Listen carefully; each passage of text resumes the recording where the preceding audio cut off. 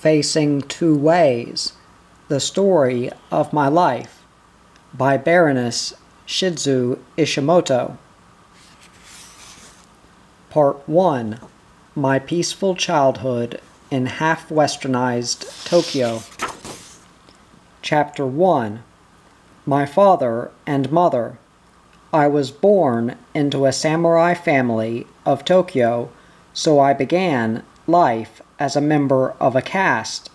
Today, there is less significance in such a fact, but when I was born it still meant a good deal, as Japan had thrown off feudalism only 30 years before. At the time of my birth, the four classes, the samurai, tillers of the earth, artisans, and traders, were still distinct.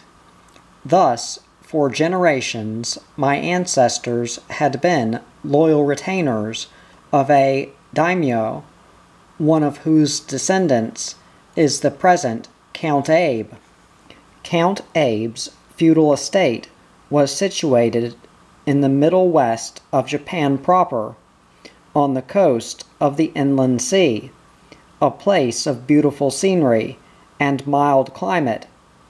On a neighboring estate lived the daimyo, whose retainers' loyalty is immortalized in the popular play Ch1-3, or the 47 Ronin. Daimyos were heads of feudal clans, and in the days of the Tokugawa shogunate, Japan was divided into about 300 of these. The rank of each daimyo was calculated by the amount of rice his land produced. For instance, the measurement of rice crops from the lands which belonged directly to the Tokugawa central government called Tenryo, the land of heaven, measured 8 million koku, and the former lands of Prince Shimazu, Marquis Mori, and Marquis Maeda, the three wealthiest daimyos of the time, counted about 1 million koku each.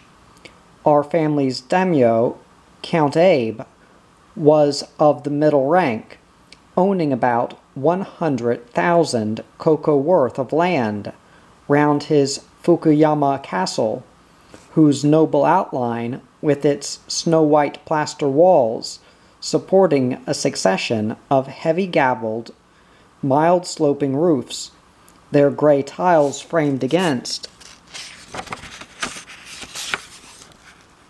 the blue sky, can still be seen from the train windows, if one knows where to look. Every samurai family belonged to one of the 300 daimyos, and rendered him civil and military service.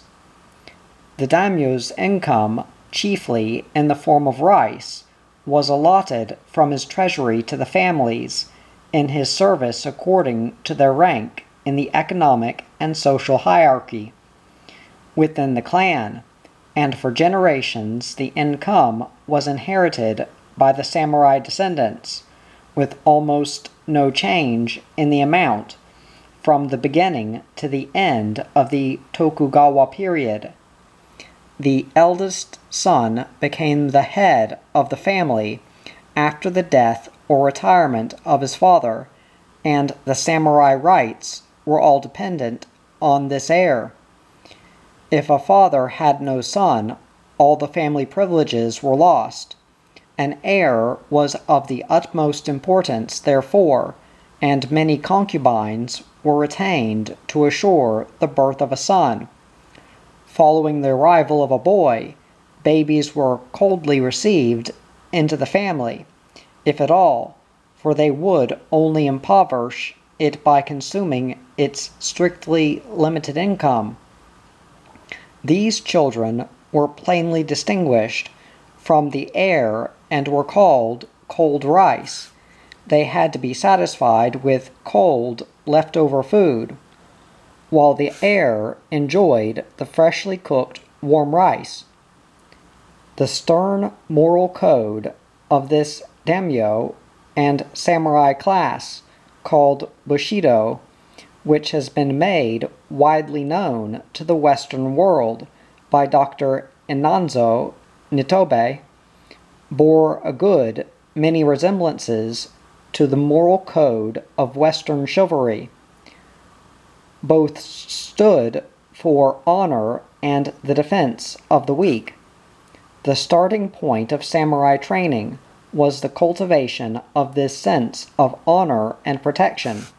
The Bushido Code taught the samurai that the worst thing he could possibly do was to bring shame on the Lord and on his own family.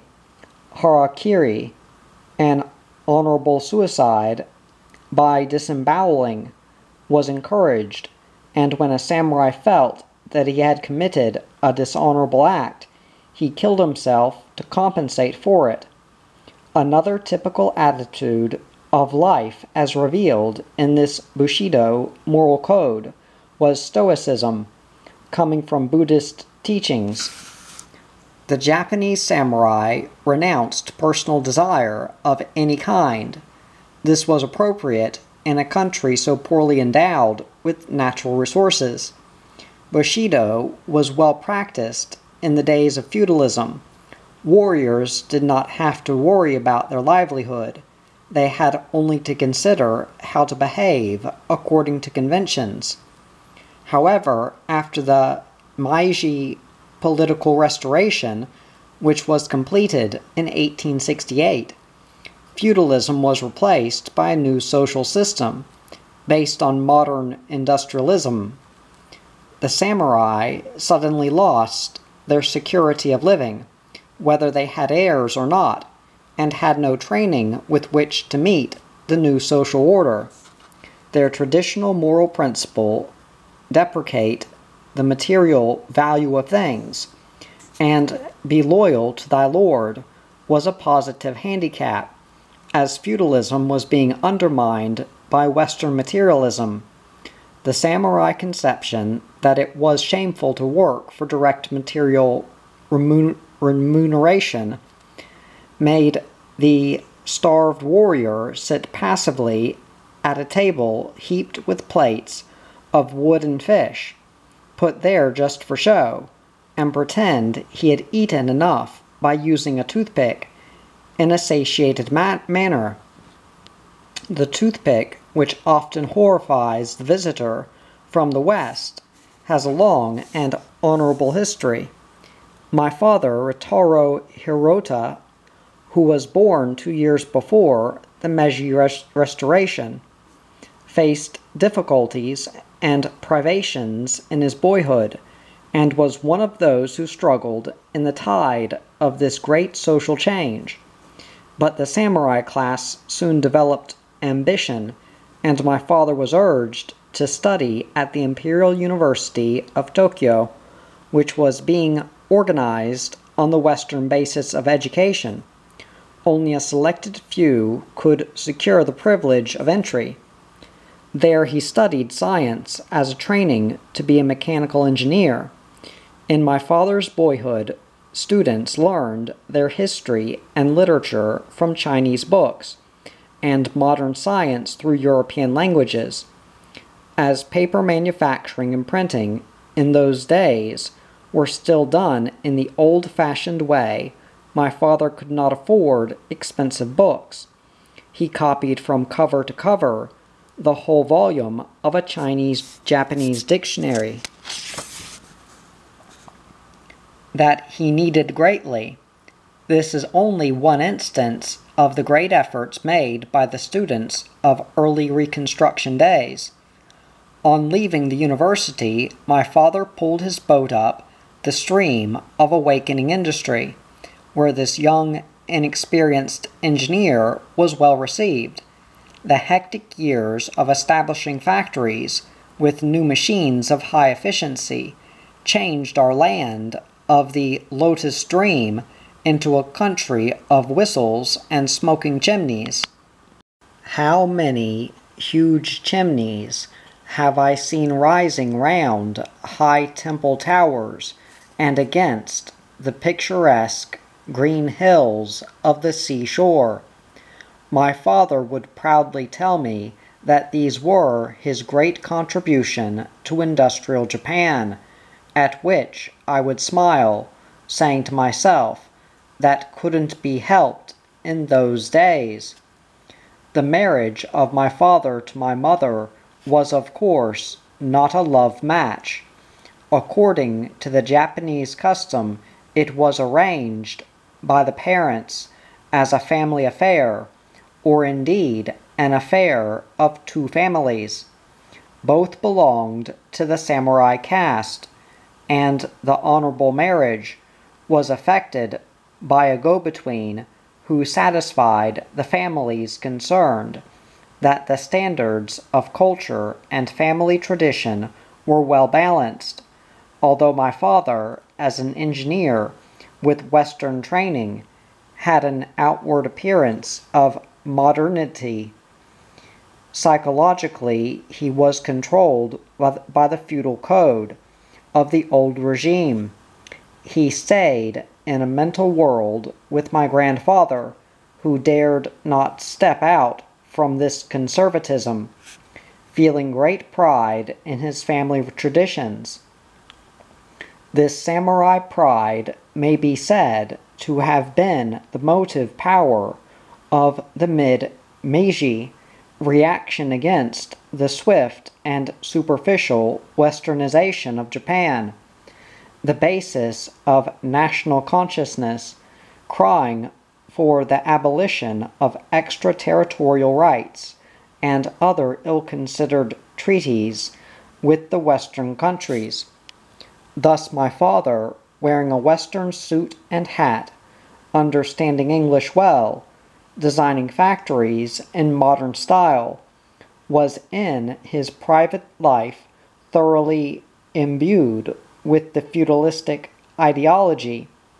He was during my childhood, and he still is, a samurai, not with the sword girded at his side, but with the engineer's ruler in his pocket.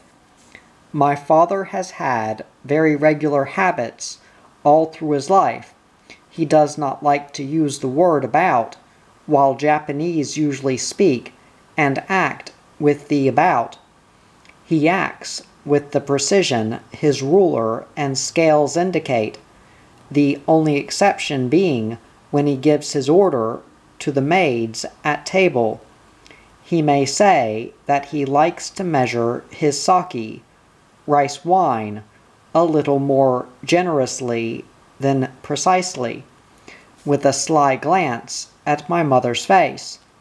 He is gifted in music and likes to play the bamboo flute and sing folk songs, but according to his stoic samurai principle, he believes that the encouragement of pleasure will ruin the nation, and refrains from singing too much or playing too long on his favorite flute. During the Tokugawa period, literature, art, music, and drama, the things that perpetuate the human side of life, were regarded as evils by the ruling class, except as it directed them. The plays which grew out of the old marionette shows persisted as popular entertainment, and the acting, production, subtlety of dramatic expression, and power of emotional appeal in the kabuki theater are highly esteemed to this day by the people at large. But only the classical no drama, with its extremely reserved action and ultra-refined taste, was permitted for the enjoyment of the samurai class in former times. The no are religious dramas, inculcating Buddhist morals. They were developed by the great masters of the art in the 14th and 15th centuries and were inherited generation after generation by the families who founded the No schools, such as Kanzi or Hosho, under the patronage of the daimyo or samurai class. The leading performers play in skillfully carved masks, appropriate to the characters portrayed, and their words are chanted or intoned to a particular kind of musical accompaniment: flutes, large drums, and tazumi, hand drums, descriptive and explanatory passages being sung by the chorus. The dancers, masked and gorgeously robed in sweeping garments, move from the beginning to the end of the play through a series of stately posturings, each which is prescribed by tradition. The No drama had its own comedy, though of a formal nature, the kyojin, or short farces, performed by way of relief. They now appear on No programs, ridiculing everything in heaven and earth, displaying the humorous aspects of the servant problem, of marital relations, the iniquities of priest, but to repress one's feelings to the limit of endurance became second nature to the Japanese. It is highly appreciated as a samurai virtue, but often misunderstood by people who do not know the background of Japanese culture, and interpret restraint as a denial of the emotions. My father's ancestry spoke through his relation to the arts. He and my mother usually responded to the solemn effect of the No, although my father occasionally hummed a little passage from Kyojin, cheerful and a little red in the face, from his rice wine after supper. When my mother came into my father's house as a young bride, she entered the family of his parents, brothers, sisters, cousins, student servants, and housemaids of various ages, more than 20 in number. Soon after my father, in his 23rd year, graduated from the university, my grandfather retired as active head of the household, and my father became the legal chief. His first salary of 60 yen a month was just about enough to support this big family, including the expense of sending his younger brothers and cousins to the Imperial University, at which he himself had graduated. The cost of living was about 1/10 of what it is at present, but it was hard for my mother to manage the family finances, even though each member of the group was brought up with the samurai habits of extreme thrift. It was a great extravagance, for instance, to purchase a bicycle for my father's younger brothers to ride in turn, instead of their having to walk all the way to the school, which was far from home. Only after long discussions did they get permission to buy one.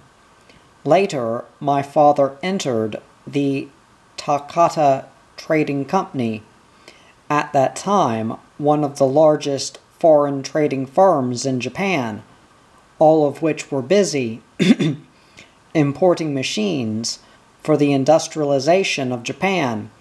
He was highly valued for his knowledge of mechanics.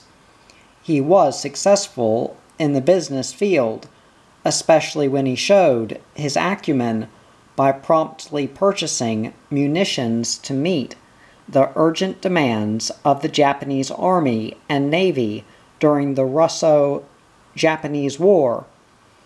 He was in London during the war to prosecute this great undertaking. Later, his service was recognized by the government when he was decorated by the emperor, a rare honor for one who was not a direct official of the imperial government. The degree of Doctor of Engineering was conferred on my father by the Imperial University of Tokyo, and although he has now retired from business, he enjoys his chair at the university, giving lectures there. He is still head of the Hirota family, which numbers nearly 100 members. My mother is rather tall for a Japanese. Her skin is smooth as ivory, and her hair is long and thick. She is intelligent, modest, unselfish, and always thoughtful of the other members of the family. She is particular about her manners, and impresses everybody she meets with her graceful dignity. Strict with herself and formal, she plays the part of a samurai's wife majestically, as if in a dramatic performance. She rises earlier and retires later than anybody else in the family. She has never allowed herself to enjoy a lazy Sunday morning in bed, and the sick bed is the only place for her to rest. Nobody ever saw her sit in a relaxed manner. She is always erect, wearing her kimono tightly, with her heavy sash folded on her back. Even on hot summer days, her thick black hair is dressed in the old-fashioned married lady style. I remember how I loved, when a little girl, to stay in her boudoir watching her hair being dressed. Lafcadio Hearn, in his delicate style, described Japanese hairdressing: volutes, jets, whirls, eddyings, foliations, each passing into the other blandly, like the linking of brush strokes in the writing of a Chinese master. Far beyond the skill of the Parisian coiffeuse is the art of the kamayui, professional hairdresser.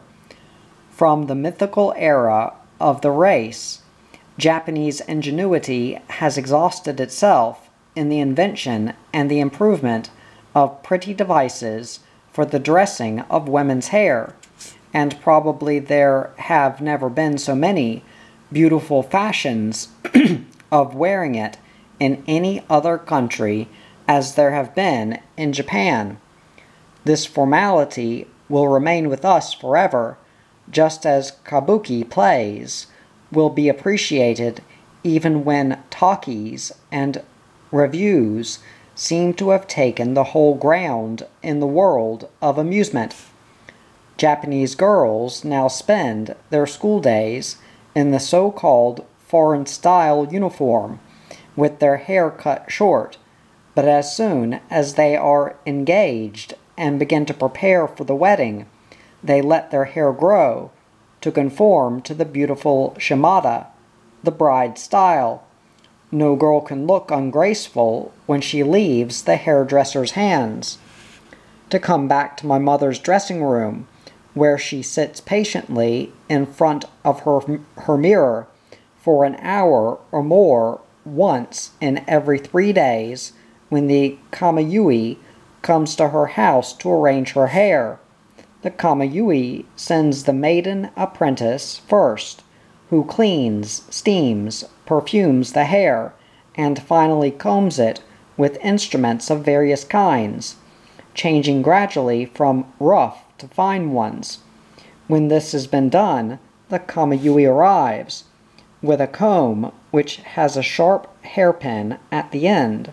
She separates the hair into 5 sections, and twists it in the marumage, the dignified married woman's fashion.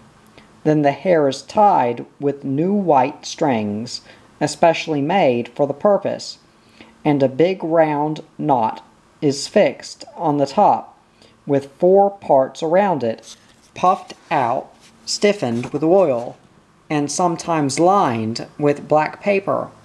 On her black hair my mother usually wears stringed red coral beads, or green jade ones inherited from her mother, a bit of dark blue tied and dyed crepe beneath the center knot, and a gilded and lacquered ornamental comb, besides a hairpin or two of the same sort in front and on the sides. My mother uses polite words only, never liking to pick up the vulgar words spoken in the streets. She never betrays unpleasant feelings. Endurance and repression are her greatest ideals. She says to me, endurance a woman should cultivate more than anything else. If you endure well in any circumstances, you will achieve happiness. She never loses her temper with the servants, but is always dignified and gentle, however stupid or slow they may be. She hates ordinary theater-going. Her stoic principle makes her regard a place of amusement as inappropriate for a samurai's wife. Consequently, I was never allowed to go to a theater until I was married and had left her jurisdiction. However, she makes one exception, attending the drama Ch1-3, a true samurai play. She is absorbed in the moral spirit of this story of loyalty rather than in the artistic qualities of the play, and for days and days after she has seen a performance, she will say, Ch1-3, the name of the well-known actor, particularly good as Uranosuke, the hero, must have been sorry to undergo such horrible disgrace. She cannot distinguish the actor from the living character. My mother has accomplished all that is required of a wise parent and a good wife, according to the standards of her generation.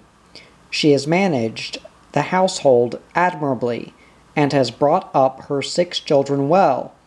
She herself attended a Canadian mission school in Tokyo, which was considered a place of progressive education for Japanese girls. There she studied English and domestic science in the Western style. This helped her a good deal in understanding my father as befitted the wife of a progressive businessman, but her missionary education did not make her thoroughly Christian, nor did it greatly affect her way of thinking, for she was reluctant to be converted to the alien religion, and stuck to the old moral code, which maintains that submission is the utmost womanly virtue. She was faithful to the old family system, humbly serving her parents-in-law and her husband's sisters and brother. And yet, when I grew old enough to learn music as a part of the training of girlhood, she insisted on my learning the piano instead of the koto, 13-stringed harp, because she remembered how hard it had been for her to play the koto every day to please her mother-in-law, whether she was in a musical mood or not.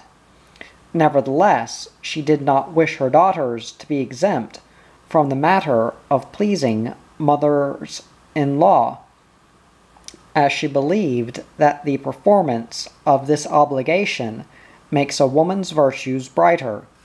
Having inculcated this in her children, she dared to have her eldest daughter marry into a family with a mother-in-law who was said to be especially difficult to please. My mother was especially assiduous in educating her children. She made every effort to further their development, but her feudal concept of man first, woman to follow, was clearly seen in her treatment of her sons and daughters. Of course, the daughters took sex discrimination for granted, as they did not know anything else. My mother has never understood the moral beauty of romantic love between man and woman. She regards it as indicative of wild feelings which can be allowed to exist only among vulgar people. Unselfishness, sacrifice, and endurance, that is all sufficient for woman, my honorable mother maintains. Chapter 2. Family Manners and Customs. Since pre-feudal times in Japan, the third day of the third month has been the day for the Peach Blossom Festival. On this occasion, a pair of candles burn in the delicately framed paper lanterns on the top of a 5-shelved stand covered with scarlet cloth, throwing soft light and shadow on the snow-white faces of the doll prince and princess, crowned and dressed in gorgeous brocades, and set on their lacquer-framed throne. An ancient court is resurrected. Artificial plants of pink cherry and yellow-orange blossoms are placed on both sides of the throne on the top shelf.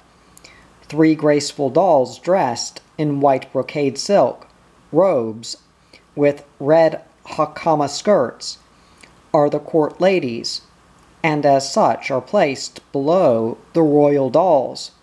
Beside them are arranged the austere ministers of the left and the right, together with the household servants. 5 musicians with flutes and drums are placed on the middle shelf.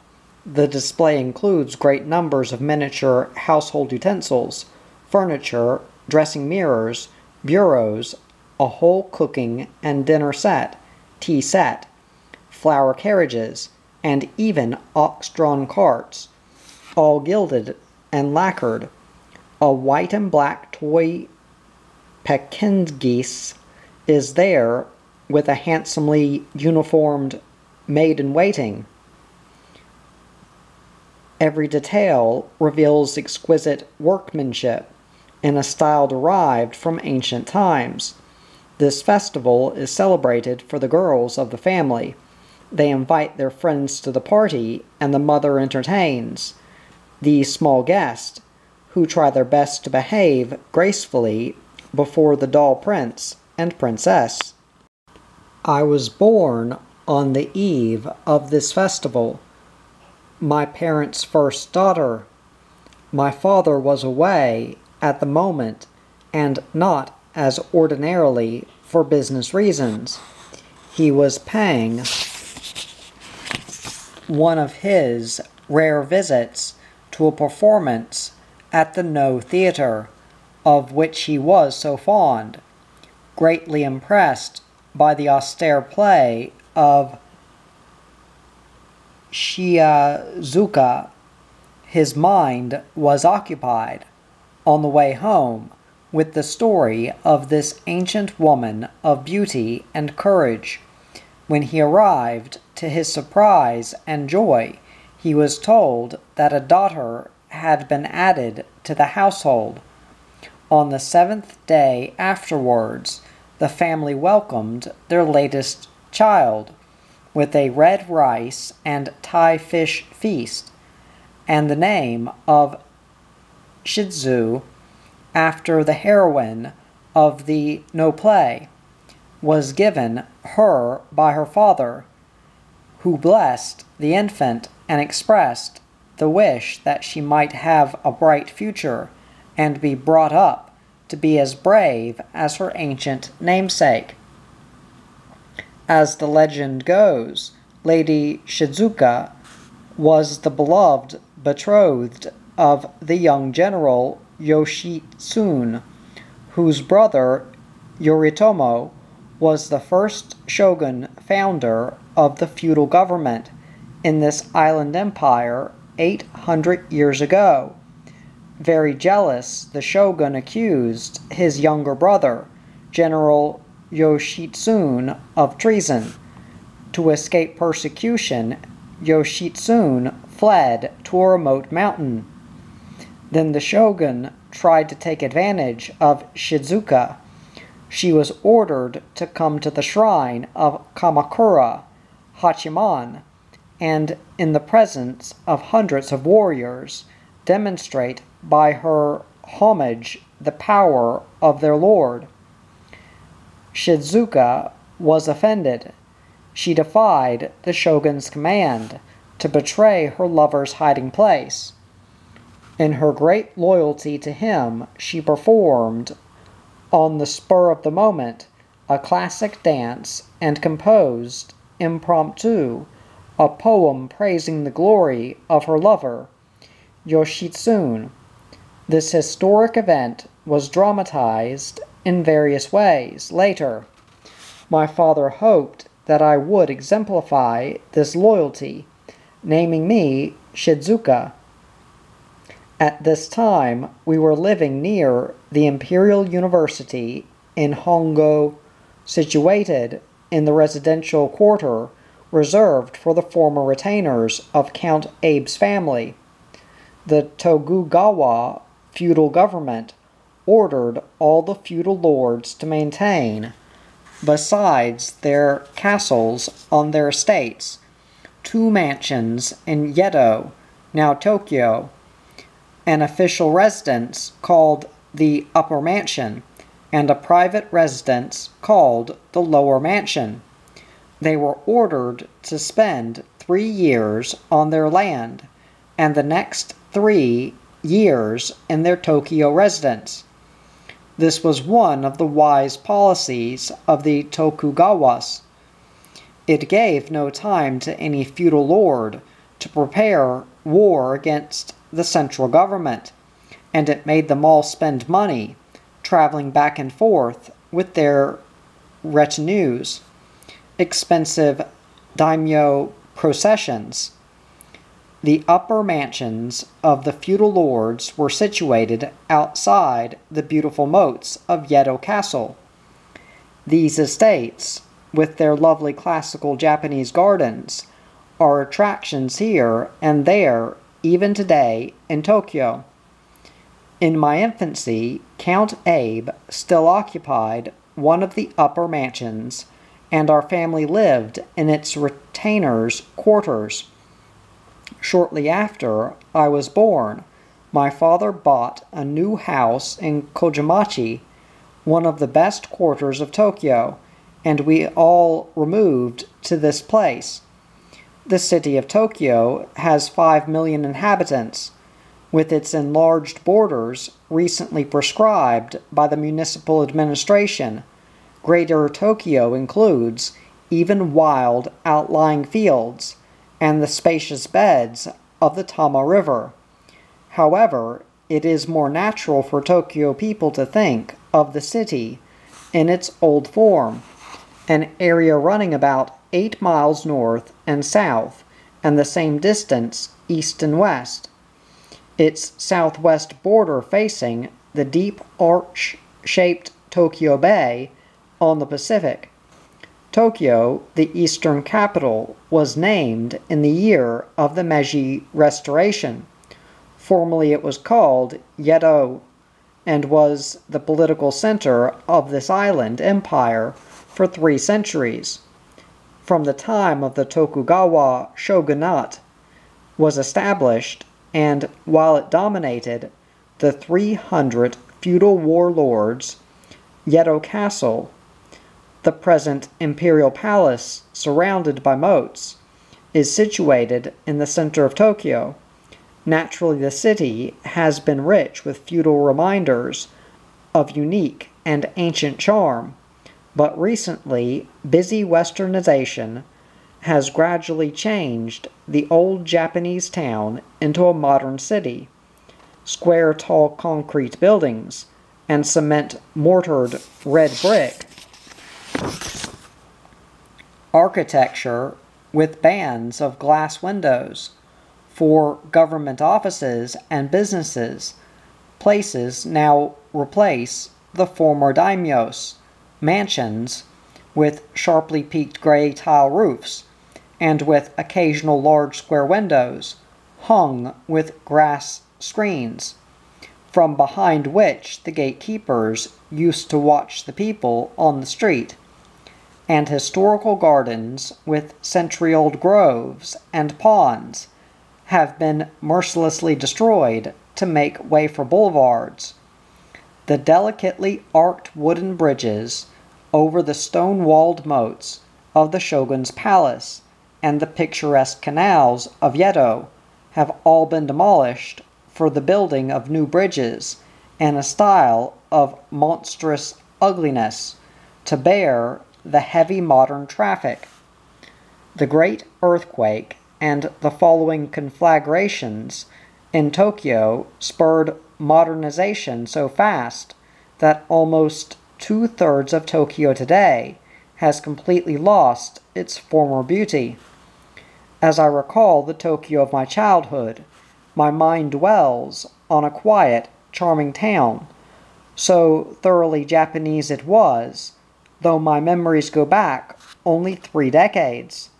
The city is situated between 2 rivers, the Sumida and Tama. The former runs nearer what was the heart of the city in the ancient Yedo days, and undying romance and pleasure linger on its waters and banks. In my girlhood, I used to go to the river bank, Mukojima, to enjoy the cherry blossoms.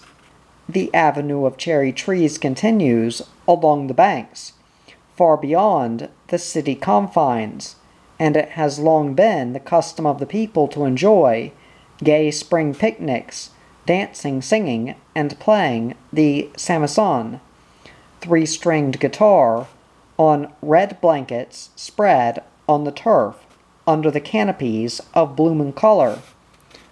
When a spring wind brings mild air in early April, all these trees open their buds suddenly. Then Tokyo is, indeed, gay and rich. When I was very young, Mother would give a day off to all her maids, that they might see the flowers, and the children would go with them for a picnic under the trees. Uyeno Park, one of the main amusement resorts in Tokyo, is covered with cherry blossoms in their season. When the aged trees around the red lacquered Kan'yiji Temple are in blossom, the park, with its rolling acres of evergreens, is crowded with merry folk enjoying a carefree frolic. I used to wander among the throngs, clinging tightly to my maid's kimono sleeves, so that I might not be lost in the crowd, watching brilliant paper balloons, looking at the artificial cherry flowers for ladies' hair offered for sale by peddlers. In later years, while I would still enjoy the flowers, I mingled less with the holiday crowds, viewing instead the mist-like blossoms amid the dark green pines of the Yeno Hills. From a distant point of vantage, from there one could see the cherries fringing the imperial moats along the red brick walls of the pre-earthquake British Embassy. The trees at that place were old and huge, laden with pale pink and snowy white blossoms. They made a superb contrast with a wide band of green turf on the far side of the moat. In a quiet promenade over the carpet of pink petals, one would be lost in the enchantment of the scene.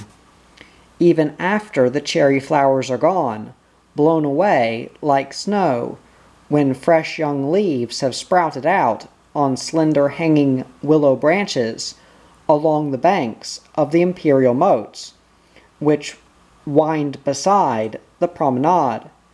The flower season continues in Tokyo. White, pink, and rose tree peonies, purple and white bunches of wisteria, red and white camellia, white magnolia, and yellow yamabuki decorate the capital in private gardens, in the parks, and in the numerous temple courts. These courts are in effect little parks for children to play in, and retreats in which old people may rest. Azaleas, white, dark, pink, purple, orange, yellow, and red blossom on the grassy slopes, along the banks of the outer moats, ever-changing bands of color which flash into view as the electric tram winds in and out of the natural gardens lining the road. But in the month of June, the rainy season comes in Tokyo, calming the excitement of flower worshippers. The silver thread-like rain wets the houses, trees, and streets. Day after day, cleaning the dusty air of late spring, people go out walking on their two-bladed wooden clogs, 5 or 6 inches high, carrying big paper umbrellas with bamboo frames and handles, which add more grace to women as they walk. But the terrible humidity which accompanies the rain causes dreadful suffering among the poor, who are crowded into the slums, along unsanitary canals, under the high bridges at the narrow points along the river, and near the smoking chimneys of the industrial section. The melancholy days of Tokyo vanish suddenly with the brightness of summer's arrival. The coming of the summer season in Tokyo was long observed by a festival at the Ryogoku Bridge on the Sumida. All the tea houses and fashionable restaurants on the bank, as well as the roofed boats on the river, were then lighted with colored paper lanterns. On balconies and roofs, wax candles flicker in the evening breeze. Men and women, clad in the thinnest of yukata for the dark, warm summer night, enjoy a magnificent display of fireworks. The business people are native Yedoites, children of the old Yedo traditions, who have lived in this locality for generations, active in every line of trade known to feudal times. They belong to the merchant class, and preserve many of its old characteristics. Big business houses, theaters and tea houses, geisha quarters, the Yoshiwara pleasure enclosure, all are situated within the boundaries of southeast Tokyo. The other district is situated in the northwest of the city, where the level of the land is much higher and the formation is rolling. Many points of these hills command a view of the city Tokyo Bay, and even Mount Fuji, miles and miles away. The former samurai class and the present-day upper middle class, mingling with newcomers to the capital and with those who have moved up there to open small shops, make up the district residence. This quarter is rich with evergreen plantations, large groves in the imperial palace grounds, and other royal palaces. Streets are usually just wide enough for 2 motor cars to pass, exceptions being the grand boulevards in the center around the palaces and near the government buildings, and the straight roads at Nippon Bashi, Nippon Bridge. This was the former starting point of the Tokaido, the main highway of the country, running between Tokyo and Kyoto. The Kojimachi ward, in the center of the city, contains the imperial palace, parliament buildings, court buildings, military and navy office of the government, police station, municipal hall, and the headquarters of all big firms.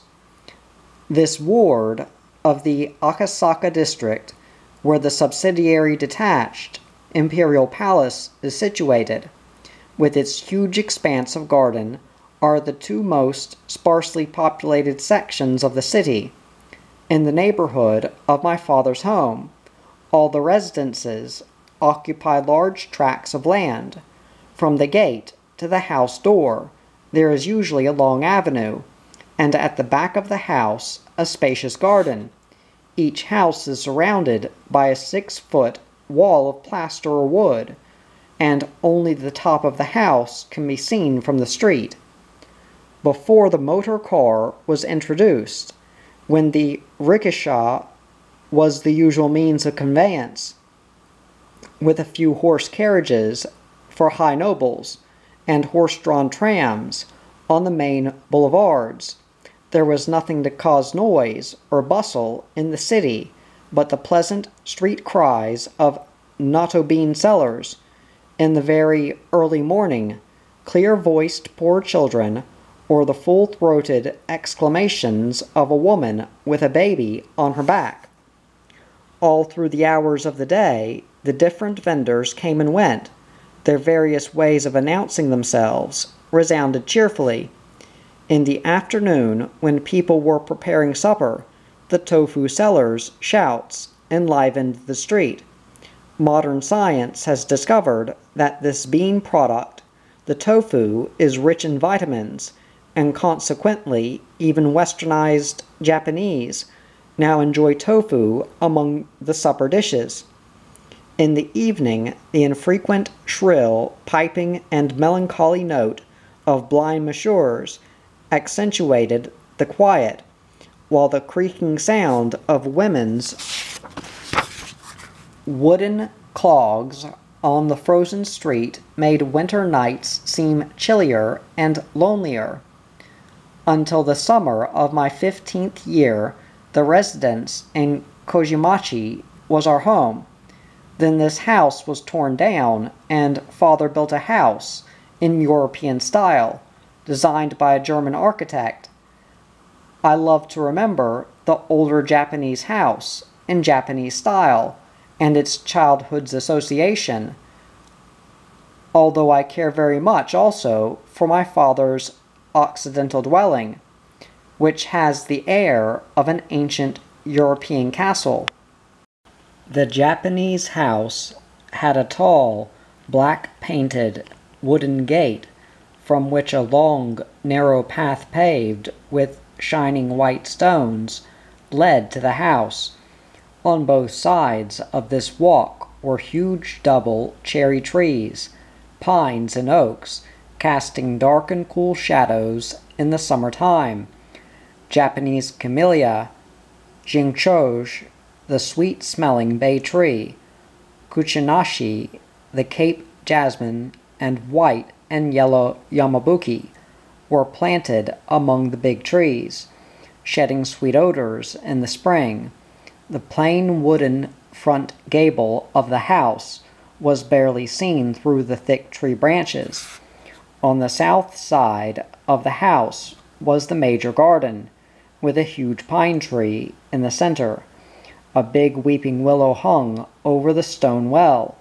Old plum trees were there and shrubs, planted in abundance, but in tasteful groups.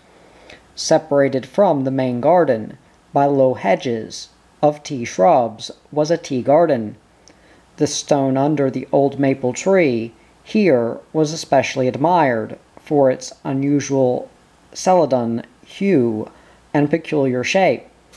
Even tiny moss-covered stones scattered over the ground were prized and cared for, while dead leaves were swept up and taken away every morning by Toku, our gardener by profession, an artist in sentiment. I liked to watch him at the top of a pine tree as he used his scissors quickly and regularly, with a pleasant clicking. He gave a good hair trimming to each tree, brushing up the pine needles almost one by one and giving a graceful twist to each maple branch.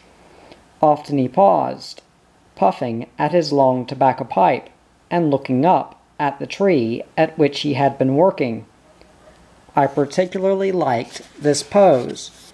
Although he was leisurely in his artistry, he was never self-indulgent. He smoked just one pipe, then he would knock out the ashes, still smoking hot, into the palm of his hand, scatter them, and return to his labors.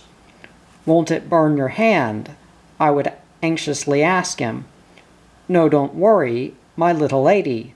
Toku's hand is thick like an ironing board." Over and over again he examined the trimming of the trees and foliage. Later he learned to plant western flowers in the flower beds in our back garden, and he said to me one day, "My little lady, don't you know that Toku has learned English?" "What did you learn, Toku?" I asked with curiosity. "Platanap, carnation, strawberry, chirrup, hyacinth, anemone, glaucitania." "What? It's like Buddha's sutra." I laughed, but he insisted that it was English. Now he has thrown away his blue happy coats, his vocational symbol, and opened a charming curio shop. My father gave him a little house and this shop for his last years. Our Japanese home had 2 stories and was built in the center of the property. The roofs were of dark gray tiles, with a giant tile in the shape of the devil's face at each corner to charm away evil spirits. The tone of these tiles was in quiet harmony with the enveloping green trees. The drawing rooms, father's study, mother's sitting room, and all the other rooms, including the nursery, student servant's room, maid servant's room, rikisha man's quarters, lantern room, big bathroom, and storage room, were all designed in a zigzag way to break monotony. The floors of sitting rooms and bedrooms were covered with thick green mats bordered with black or brown, 6 by 3 feet. These mats were placed tightly side by side in the customary way, the size of a room being known by the number of its mats. Thus a Japanese room is referred to as an 8-mat room or a 12-mat room instead of 24 by 48 or 36 by 72 feet. Mother's 12-mat room was in the middle of the house. On 3 sides were small closets, divided into shelves and drawers, where she kept her wardrobe in neat order. These closets were hidden behind beautifully patterned paper sliding screens, and one of them contained the family shrine. On Memorial Days, when the members of the family, for many ancestral generations, were honored, she offered tea, boiled rice cakes, fruits, and flowers at the shrine, all in the diminutive table sets especially made for the Buddhist ceremony. Mother kept tins of biscuits and sweets in a room, and as children we delighted in these when we took tea with her. The south side of her room faced on the garden, and a part of the garden pond stretched beneath the veranda of the room. I remember my younger brother Yoshi and I often stretching out our hands to catch the goldfish in the pond, or chasing them in the water, wetting our kimonos dreadfully. Mother would gently scold us, saying she felt sorry for the little goldfish being disturbed like that. Corridors of plain wood connected our rooms. In a Japanese house, these are an important part of the architecture, and every morning and evening The maids polish them with a soft cotton cloth, so that they become almost as shiny as a mirror. In one corner of our house was a ceremonial tea room, artistically furnished, quiet and dark. Father used to talk with his friends there. All the rooms were closed by paper sliding doors or doors of sugi, Japanese cedar, and there was no key for any door except for the heavy plaster ones opening into the go-down. The go-down is a peculiarity Japanese institution, a place where family treasures were stored. It is a separate building, presumably fireproof, with heavy white plaster walls and high small windows. When we children were too naughty, my mother would put us into this dungeon-like place. My second younger brother had more experience of the go-down than the rest of us, crying loudly in its gloom. We all wore kimonos, and sat neatly and picturesquely, each on a cushion, on the mat floor.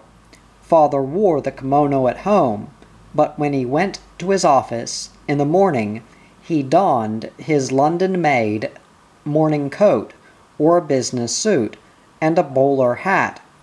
As he departed, he gave a light nod to the members of the family who came together to the front entrance to bow him off.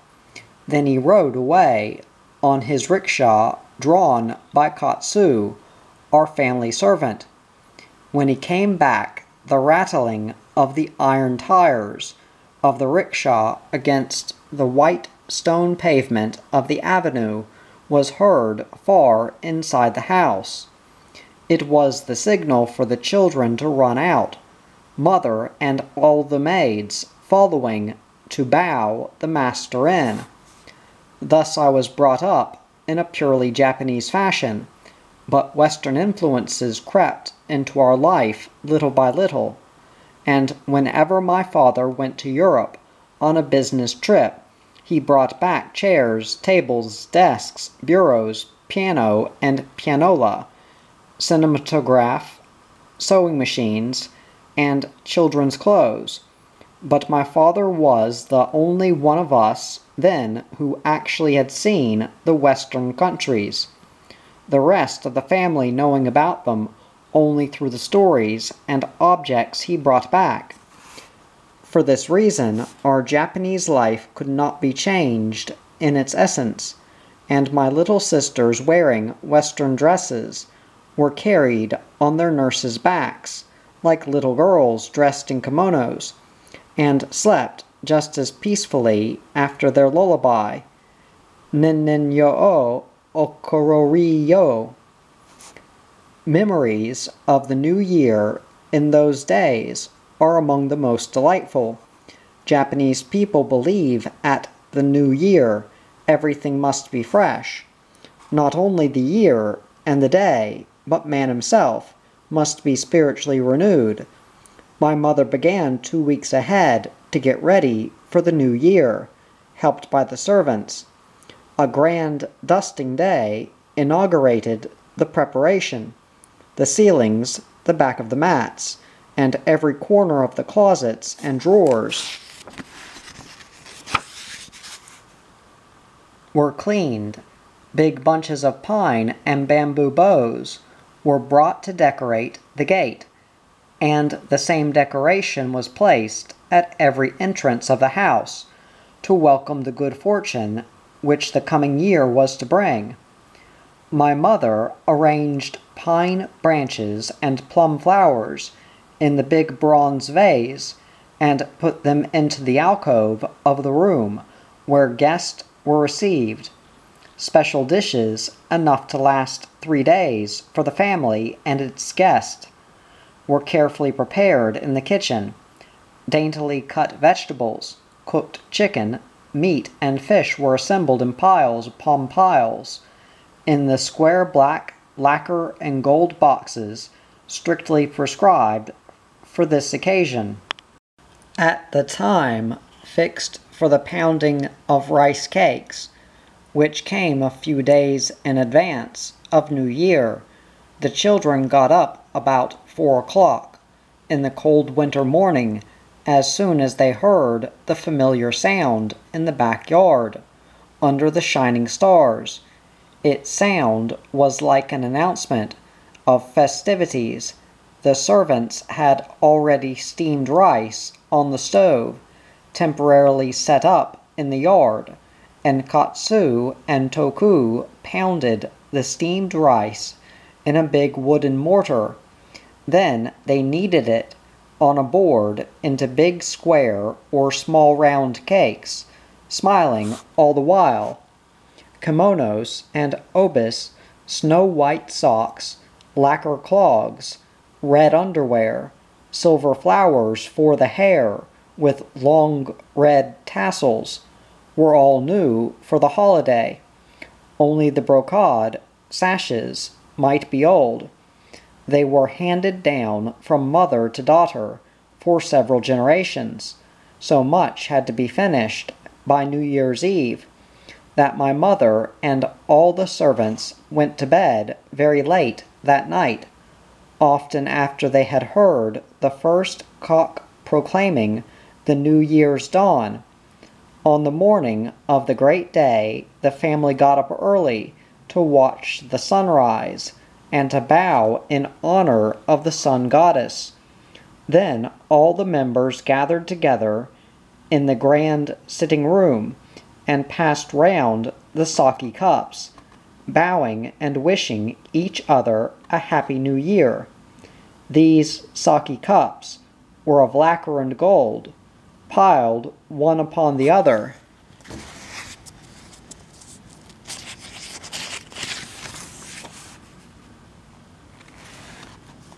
In 3 layers and placed on a lacquer stand. Each cup bore the family coat of arms in gold. On the 2nd day of January, my father invited the staff of his company to our house for a feast. The 2 big rooms on the upper story were given over to the banquet, and the gentlemen, gay with New Year wines, laughed and sang, but no lady was included in the party. In those days, ladies paid a New Year's visit to one another after the 15th of January, but they were allowed to wish one another a Happy New Year at any first meeting throughout the month of January. The New Year meant a long observance and celebration in those slow, leisurely days. Now that has all been changed.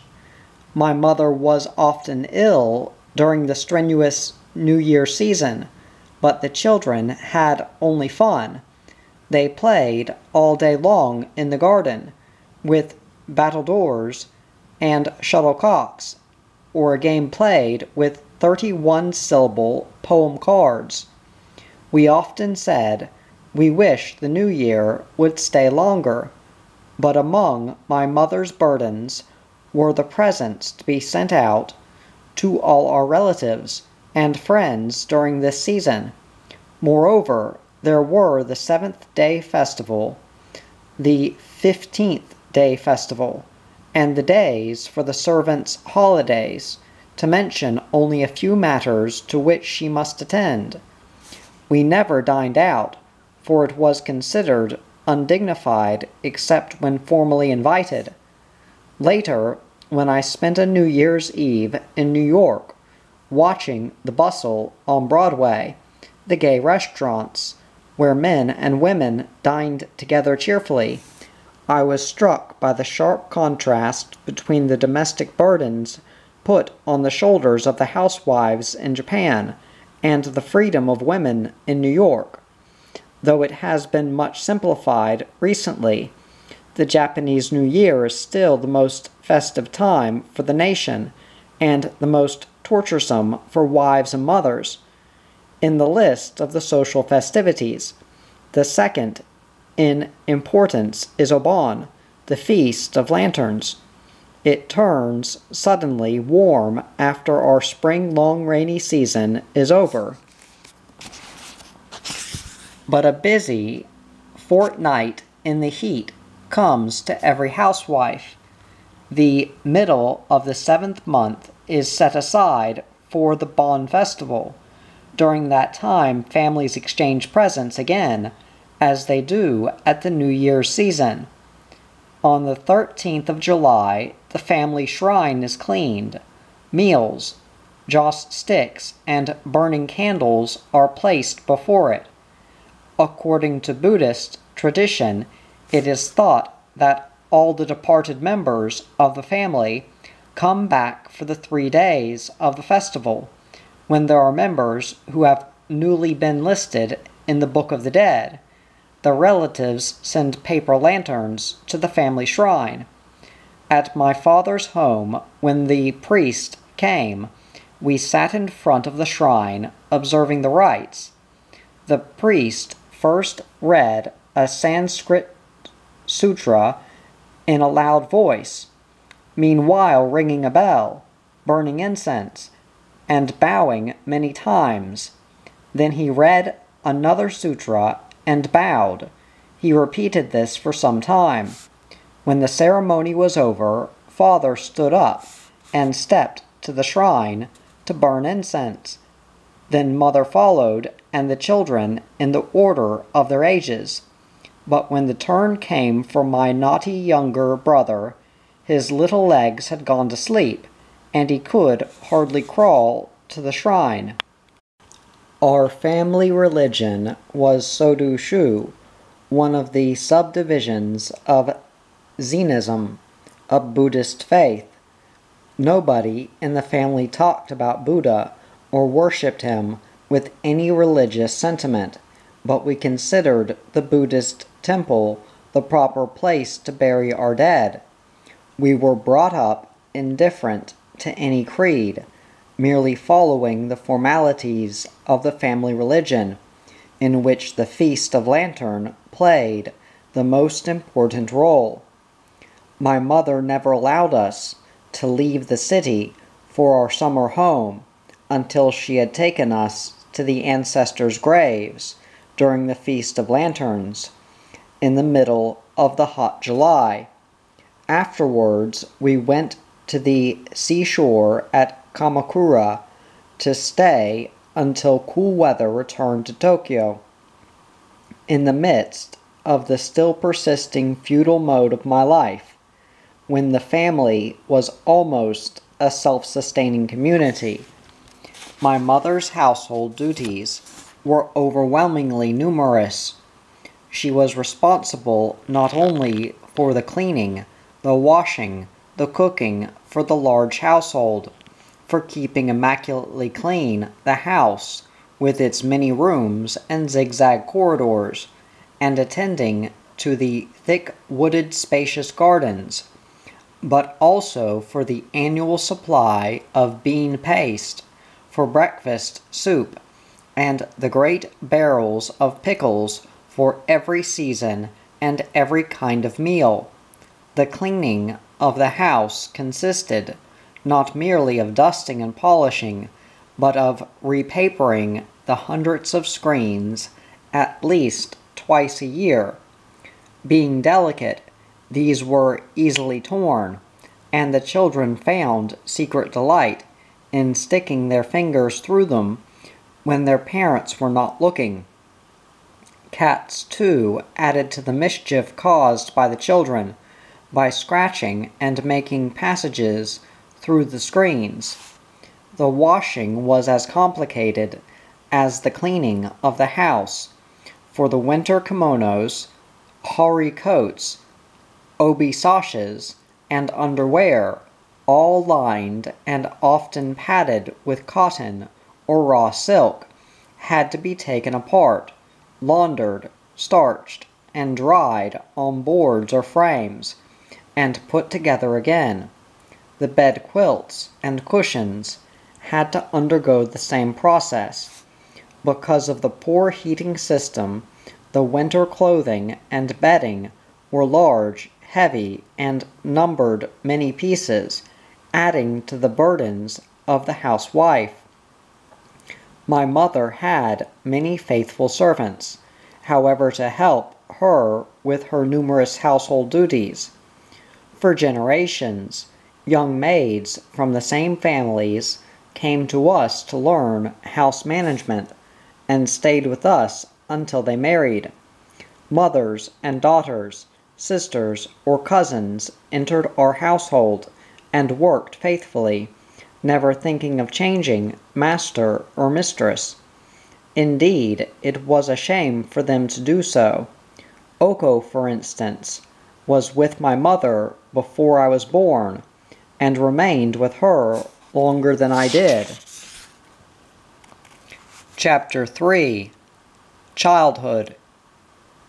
Yukichi Fukuzawa, a prominent educationist in the early Meiji period and a forerunner of the feminist movement, says in his book on Japanese women, "It is a shame to treat one's better half as a tool, giving a prize when a woman gives birth to a son.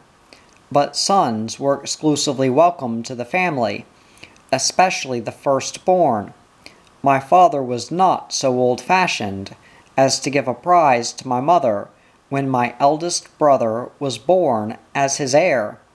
He gave his son a name, however, beginning with a character which signifies filial piety, for he considered that to be the first and fundamental moral precept for this child, receiving the gentlest care befitting the firstborn son. My elder brother was shy and quiet in his nature. He never quarreled with his brothers and sisters, and behaved with dignity from his early years. But he was afraid to go to the kindergarten. When the time came, he wound his arms tightly round a pillar in the house, the farthest from the front door. He was too timid to sing when told by the teacher to do so. His resistance was not resentment, and his sense of dignity saved him from anger. My second brother was named with the Chinese character Ocean, because he was born while father was abroad. He was naughty and intelligent, keeping always at the head of his class from primary school to college. When I was almost 5 years old, Chio, my nurse, told me that twin sisters had been born to the family. I remember peeping in at the wee babies, tiny like my dolls, sleeping in beds covered with red quilts. My mother always dressed them exactly alike. They both had very big, bright eyes. When they were old enough to go to school with me, the teacher asked my mother to tie their hair with ribbons of different colors, so that she could identify them. I used to have more boys than girls for companions, as I liked to be out of doors, playing baseball and tennis, or climbing trees. Bamboo stilt riding was my favorite pastime. Toku often made bamboo stilts with a pair of long straight stalks, 6 or sometimes 8 feet tall, to which were attached pieces of wood to hold the feet. When I rode these stilts, I felt suddenly grown up high, and walked like a giraffe or ostrich in a zoo, with long, long steps. My mother, of course, did not approve of this, saying complainingly, "You can't be married if you behave like a boy that way." But I thought Keo and Kyo, my gentle twin sisters, could be good brides in my place. These 2 girls preferred to stay indoors, playing with dolls and cooking the New Year's feast for them. they cleverly designed a fashion book in both Japanese and European modes for their little dolls. They made their own dolls and arranged these alongside their manufactured dolls on silk cushions in the nursery. One day Toku told me that we were to have a big farm in the suburbs of Tokyo and to spend our weekends there. Toku was promoted to the superintendent's post on this new estate. On our first trip to the farm, we took the tram car, which carried us to the northwest terminal of the city. There we changed to another tram, which ran along rough suburban roads, past rows of small shops and flat houses. The outskirts of Tokyo consist of level land divided into vegetable gardens and forests of chestnuts and other woods, with rolling hills everywhere in the distance. Large open spaces spread out along the Tama River, which runs to the sea, fed by many small streams. Its clear water is used by the city dwellers. Every Sunday, after riding 20 minutes on the slow electric tram, we got off and took a pleasant walk along the bank of the creek to our farm, carrying white rice, boiled eggs, cold chicken, and vegetables, arranged in the partitioned lacquer boxes, which were so heavy that we had developed a good appetite by the time we reached the farm. Covering acres of land, the country place was picturesque, with tall twisted pine woods on the west side, where we would hang hammocks and read or take naps. The shrill young cicadas thrilled rather than offended us. Adjacent to the pine woods was a chestnut forest and a thick grove of tall bamboo, the round, straight, graduated trunks lifting high, the leaves rustling pleasantly over our heads as they touched and rubbed in the breeze. Often we hunted young bamboo sprouts, digging in the black soft earth around their roots. A brook ran through the forest, where we could catch little fish, and where myriads of tadpoles frolicked in the paddy pools along its bank. The rest of the land on the Musashino Plain was open under the immense arc of the azure sky. At the center of the property, on the top of a gentle slope, my father built an artistic Japanese weekend villa of small 5-mat rooms, tennis courts covered with soft green lawn, flower beds, hot houses, an orchard, and a vegetable garden were there for us to enjoy. We satiated our thirsty throats with strawberries, loquats, and persimmons, fresh and abundant. It was real recreation coming to this farm, and we thanked our father who did so much for the happiness of his children. With the rapid development of the suburbs and the ever-increasing population, this sort of delightful spot in the neighborhood of the city had been consumed by Greater Tokyo. The people have lost the unspoiled fragrance of earth in a breath of air, and the natural aspect of the sun sinking below the horizon, leaving a reflection on the forest as crows go back to their nest in the pine groves. All these lovely places of former days have been altered from green meadow lands into crowded modern estates.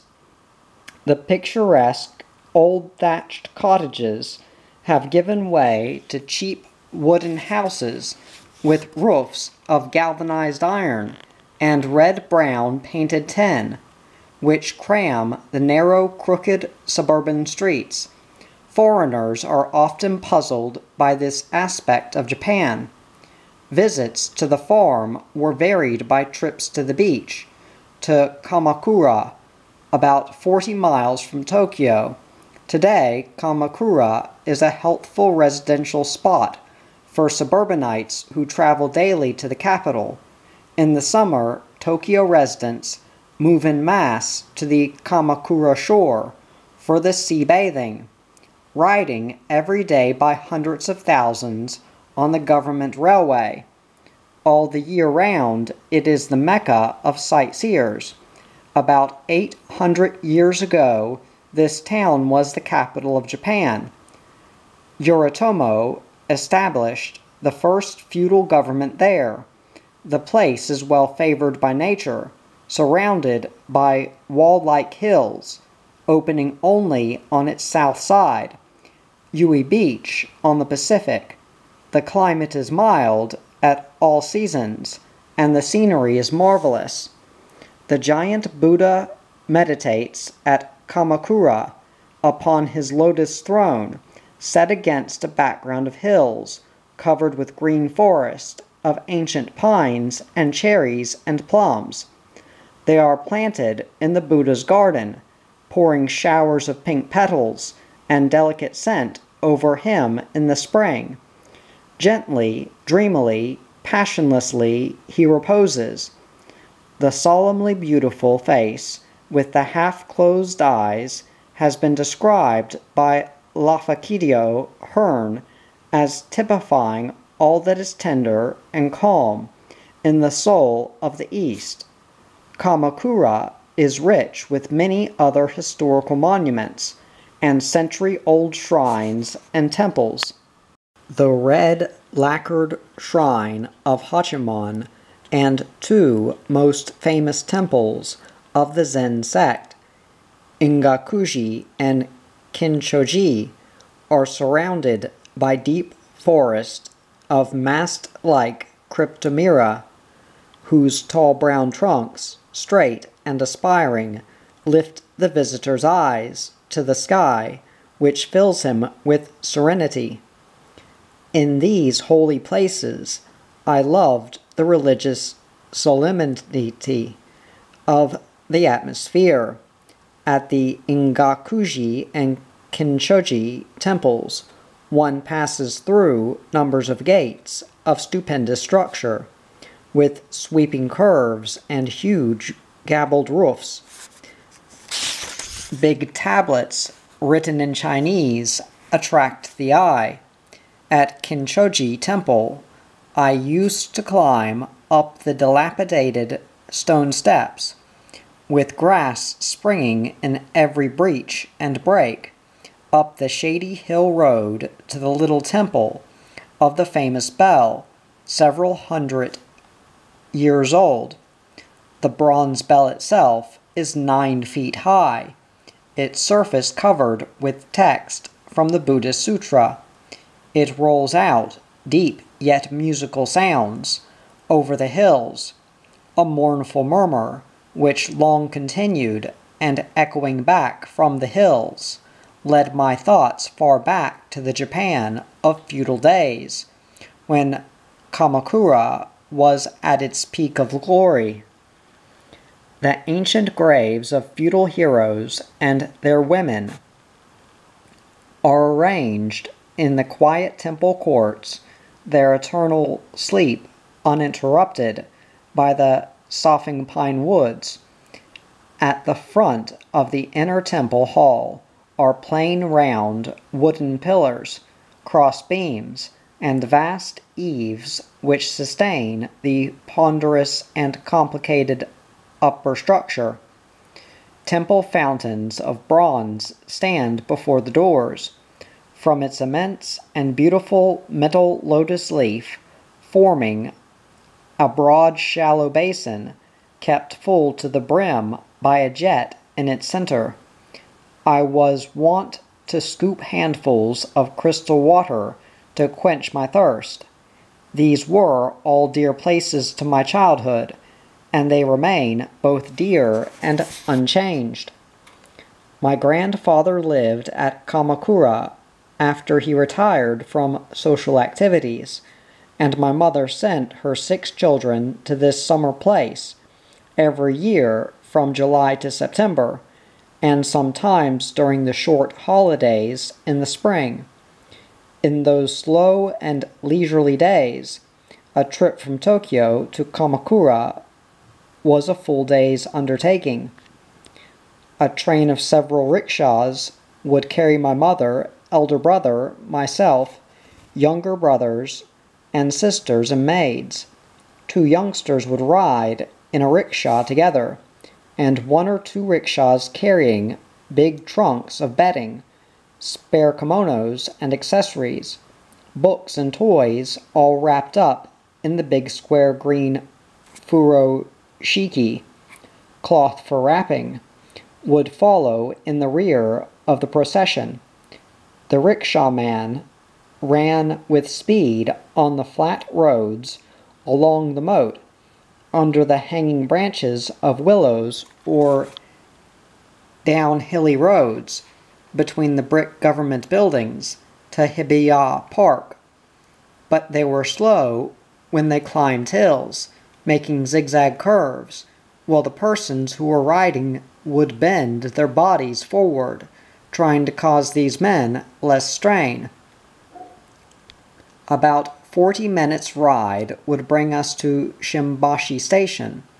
We can reach it in 5 minutes by motor today, the terminus of the Tokaido Railway.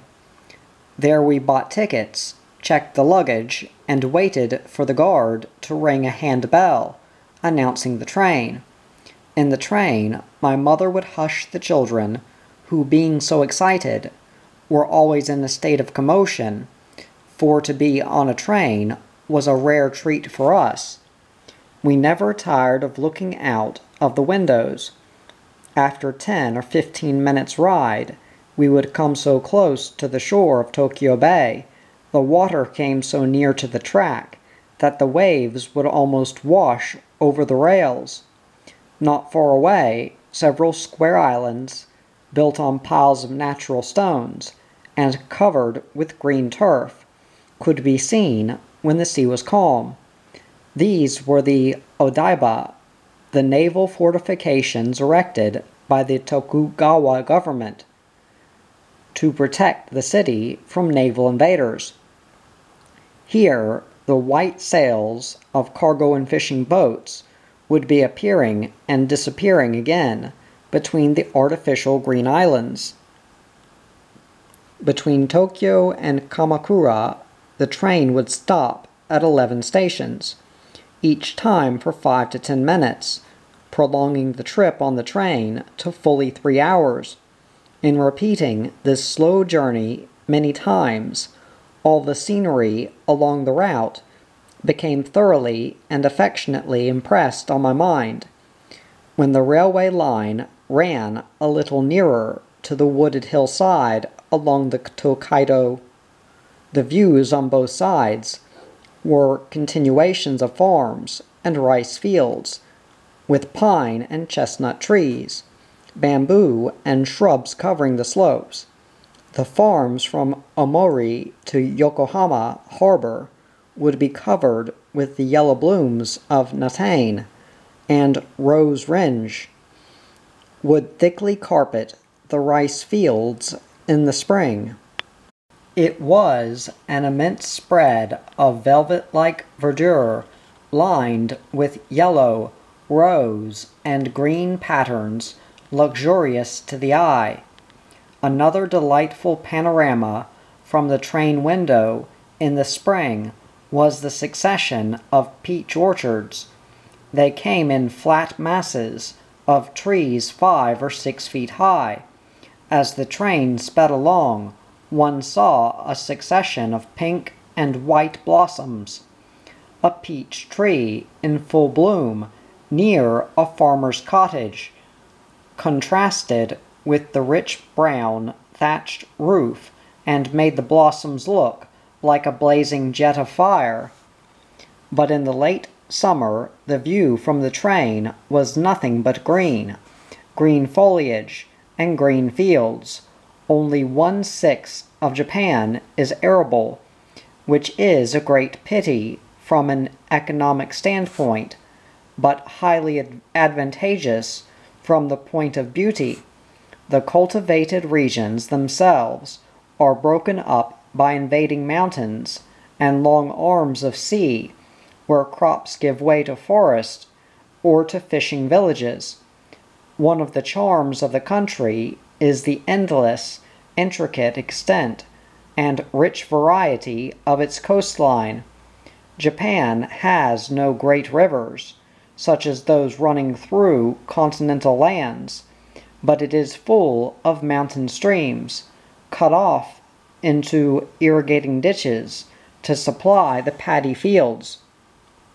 The rice fields are built in rectangular plots with narrow lines of black soil for partitions, and in early June, in adjoining fields, the harvesting of the first wheat and the transplanting of the rice begin.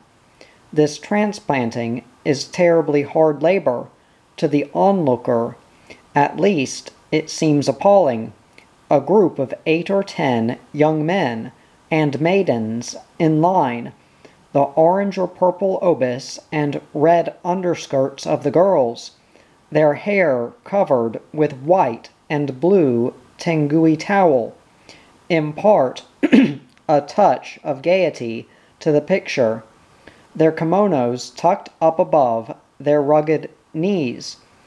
All of them advance together in a strong march over the flooded fields, these rice fields of vivid green in the summer and waves of golden brown in the autumn. Harvest season meet the eye of travelers all through the country where the soil is arable and fit for irrigation. Around Totsuka, a flat territory of farms, the land is narrow and the landscape more hilly. The rural cottages dotted here and there along the road or on the hillside are strangely picturesque in their ancient style, dingy, neutral-tinted, and steeply sloping roofs of thatch above clay walls and paper shoji screens. Often on the sloping roofs are green patches of some sort of moss, and on the ridges rows of sweet flag bearing pretty purple flowers. I loved those gardens on the roofs of village cottages, and wanted to plant similar ones on my father's villa in Kamakura. After running through a tunnel, we were at Kamakura Station. On the open ground outside the station, a fleet of rickshaws was always awaiting the travelers. There would follow then another procession of rickshaws. Their speed is slower in the country, which would carry us through the narrow streets of Has, then turn down to the little town on the seashore, redolent with the odor of drying seaweed, borne from the shore by the gentle breeze. This harbinger of vacation and seaside would excite us children, and we would jump from the small platform of our rickshaws and present ourselves gaily to our grandfather, impatiently watching for our coming. My grandfather was a true samurai, very stubborn, unwilling to accept a new social order. We loved him, but with a touch of fear. He suffered from rheumatism, and could not walk without someone to support him. Ordinarily, he sat in a big chair, with a nurse attending him.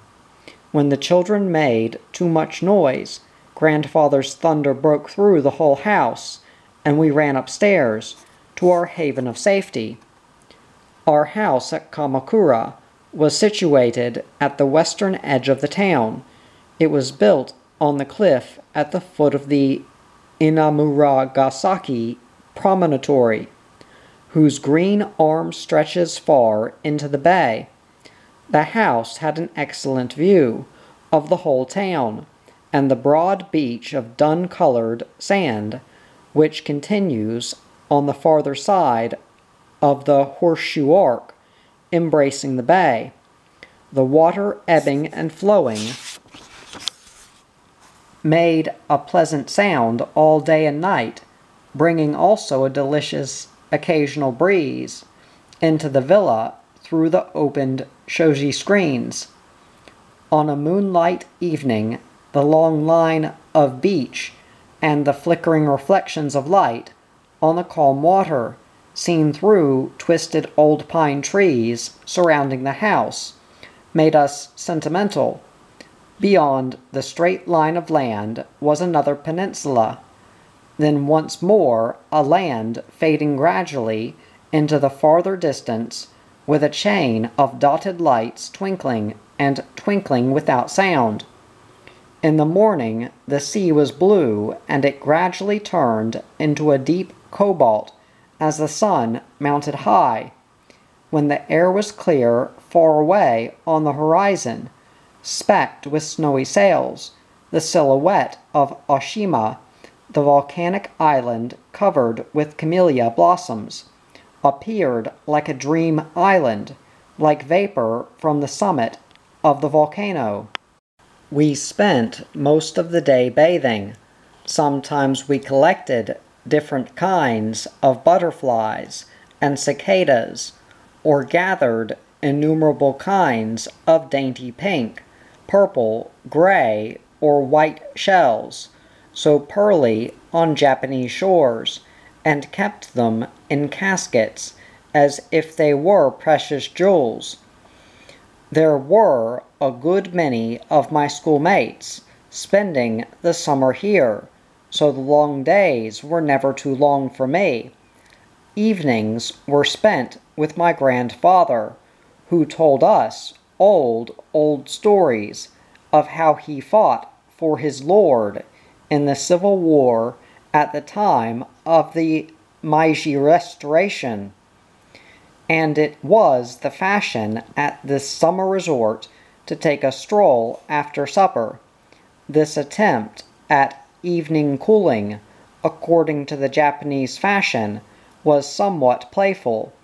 I shall long remember searching for coolness with my girl friends by sitting on the edge of the fishermen's boats, drawn up on the shore, while far away the rim of shoreline sparkled with lights. The plaintive tones of bamboo flutes were wafted from village cottages, and the breeze from the ocean toyed with our hair and our blue and white yukata kimono sleeves.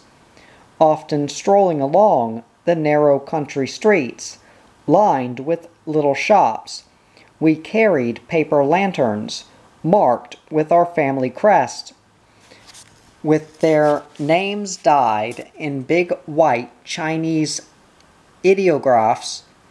These shops exhibited fascinating miniature articles against their indigo draperies. Our mother permitted us to buy some souvenirs each year before we left Kamakura. How I struggled with indecision amidst these mountains of sea treasures.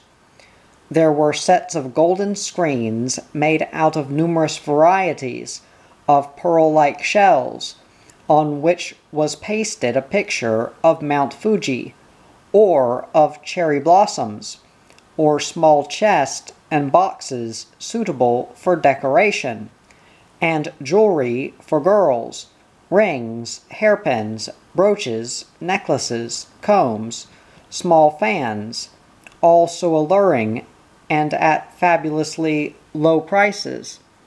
When it was getting on towards the end of August, insects began to contribute their sweet music in the grassy thickets along the hillsides. My grandfather could not go out to the hills to hear them, as he would have loved so much to do, so it was the task of the grandchildren to bring the insects to him. Wild autumn plants with pink, white, and yellow flowers were growing almost high enough to hide us. We took with us to the hill a sheet of grass mat, which one of us held horizontally, making a wall in the grass, while another hung a lantern by the mat wall. Then the rest hunted in the grass. The poor insects, disturbed in their musical mood, jumped towards the light and fell against the mat. We caught them and put them into our bamboo cage. These insects are about 1 inch long, with gauze-like wings of a beige color. The matsumushi, pine insect, has a brown spot on each wing and a complicated trilling note, while the suzumushi, bell insect, has a soft, long, drawn monotone.